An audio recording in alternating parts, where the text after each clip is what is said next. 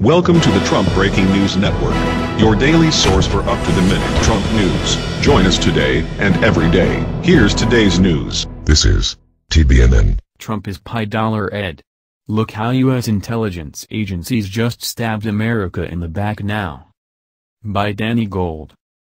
In a shocking twist, after almost a month of war being waged by the CIA, FBI, and NSA on the White House, a new report has just been released saying U.S. intelligence agencies are intentionally withholding valuable information from the president.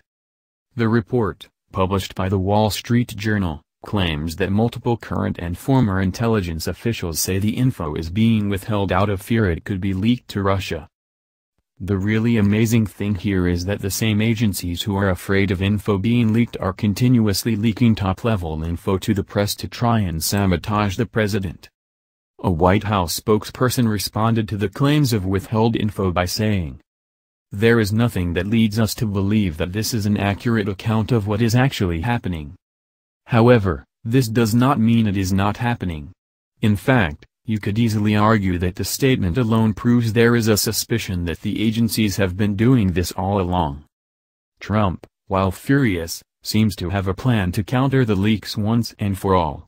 He tweeted this morning, "Looks like the president has this one handled.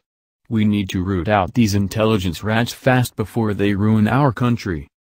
It seems fairly clear at this point that there is a high-level operation going on ever since Obama was in office to try and force out the democratically elected Trump in favor of the much-hated Hillary Clinton.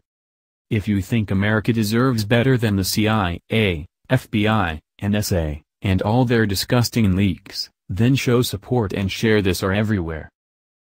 That's the news. Join us here every day. Be sure to subscribe and click the bell. See you next time. This is TBNN.